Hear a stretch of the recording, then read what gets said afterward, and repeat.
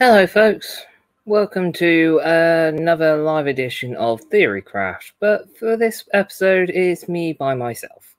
Now, as you've seen in the previous video, Jack wanted to try and discuss the topic of The Killing Joke as a live adaptation and who to cast as the Joker.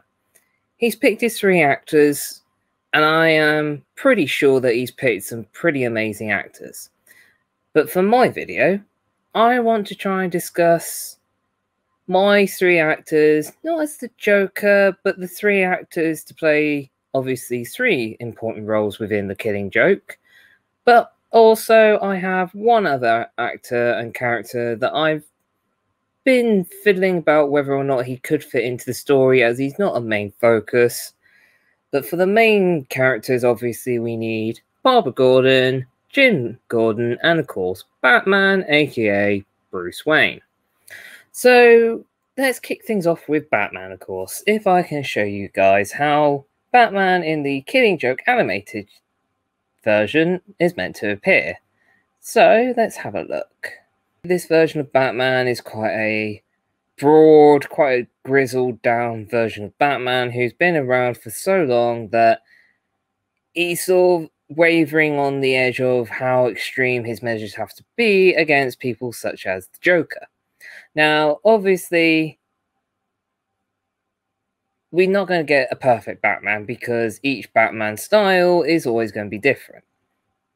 However, I have come up with a rough idea as to who could be Batman, which I know a lot of you may disagree with me, but I think to a degree that Mark Wahlberg could be a decent version of Batman, purely because, for one, he does have the build, he has a very grizzled look to him, and although he has played a lot of characters that are very goofy because of him being a comedic actor more often than not, he also has had very extreme sort of brutal characters in the sense that he's very hardcore and very action man-y, which is kind of what Batman is. Not completely, obviously, but to a degree, it's an average man who is doing the best he can with the tools that he has on him.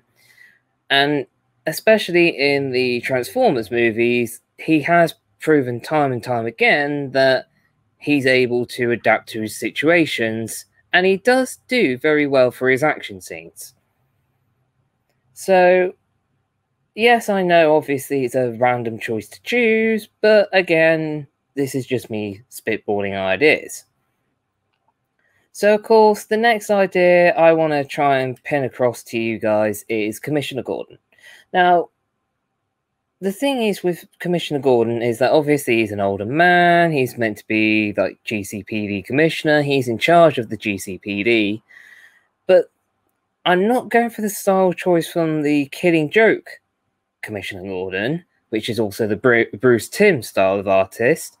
I want to try and go along the lines of the Dark Knight Returns design, this one here, where he's obviously a bigger built man, more used to the chaos that is Gotham, obviously trying to do his best despite the fact that Gotham is just such a dark and twisted city.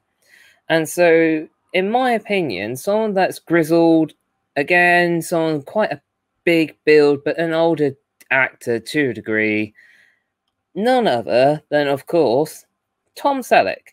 Yes, again, I understand it's a very bizarre choice, it's a very random choice, but comparing this to the Commissioner Gordon from the Dark Knight Rises movie, it does work. I mean, he's getting on now, he's in his late 60s, probably early 70s.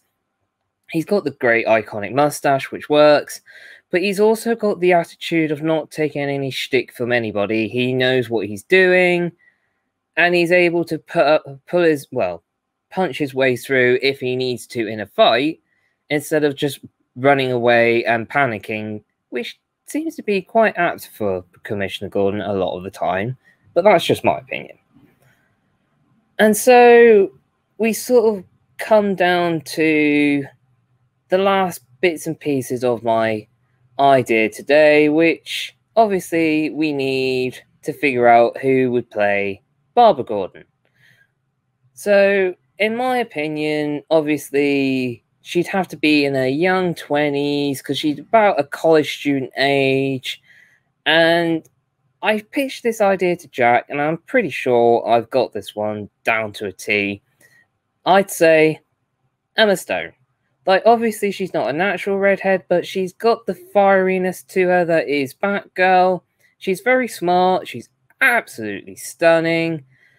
And she's got this sort of attitude behind her that she's not like a damsel in distress. She can do what needs to be done as a leading lady of sorts to be the kick-ass action hero or superhero, however you want to word it, as Barbara Gordon. So if I can show you the styling of the Bruce Timm Barbara Gordon, you can obviously see to a degree where I'm coming from. I mean, it's not going to be perfect. Like, they may, if she were to obviously ever pick up the role, probably dye her hair a bit more of a brighter red than the image I just showed you. But I still think it could work. I mean, at the end of the day, this is just me spitballing ideas, and anybody who's got any ideas, obviously, you're more than welcome to pitch them down below in the comments and just give us some ideas in general. Like, me and Jack can only do so much. We love to hear from you guys. I know there's a lot of you there watching us, so please, just give us some ideas, please. That's all I ask. And so, this is where I sort of spitballing to the end of my idea that although Nightwing isn't a major plot point within the Killing Joke story, I think it would be interesting to bring him in to a degree because obviously there's the weird love triangle between Batman, Barbara Gordon, and Nightwing. Like, Nightwing and her do have an on-again, off-again relationship, but then also within the Killing Joke, there is the very intense scene between Batgirl and Batman on top of the roof. And I do think that we could do with a Nightwing of sorts.